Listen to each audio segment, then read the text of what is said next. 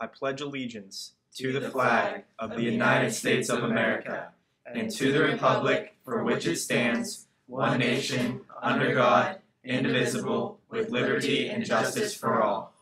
Good morning, Central Valley. It's Tyler Elise here with your announcements for November 17th, 2020. Do you have an interest in building a stronger future or expanding your knowledge of business? Well, FBLA is the club for you. FBLA gives you the opportunity to strengthen the leadership skills that will prepare you for the college or business world. The cost to join FBLA is only $12. Pay by cash or check payable to CBSD FBLA. See Ms. DeLon or any of the officers if you have any questions. Attention juniors and seniors. Academically eligible students have been sent an application for the National Honor Society. Please check your email for information and deadlines. Email or see Mrs. Jones with any questions. Attention seniors. Please check your email for news regarding your cap and gown. Today's lunch includes French toast sticks with sausage patties and crispy tater tots. The football team takes on Bedford this Friday at Altoona High School in the state semifinals. Kickoff is at 7 o'clock. Teachers, please send any updates or announcements that you may have to cdtv@centralvalleysd.net. That's all we have for you today, CB. Now here's a special segment on college visits with Chloe and Carolyn.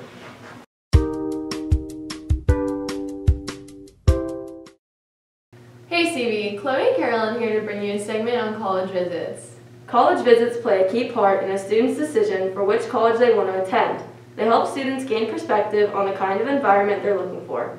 Experts suggest students visit at least 6 colleges while in their admissions process. They recommend going during the summer, and if you like the campus, go back a second time during a different season to experience new conditions it may offer. When you visit a college, you should bring a few items along to track your experience. The first being a notebook or a place you can jot down immediate reactions, thoughts, or even questions about the campus. By keeping your notes, you'll be able to look back at your likes and dislikes to help narrow down your search. You can also bring a camera to be able to snap pictures of the campus's setting. Pictures are a great way to remind you visually of the highs and low points of the tour around campus.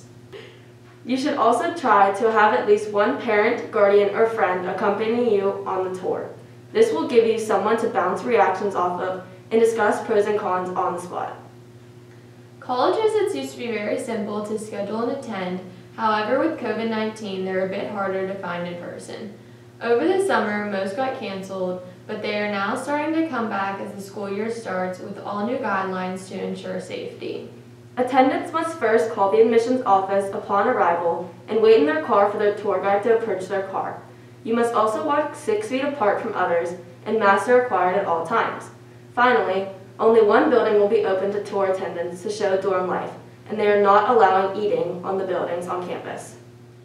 If you are not wishing to follow these in-person guidelines, you can always opt to attend a virtual tour. Virtual tours offer a 360 view of the campus in virtual reality form and lets people tap their way around while listening to information videos attached to each spot. It's never too early to start planning your future, and college visits are a great way to start.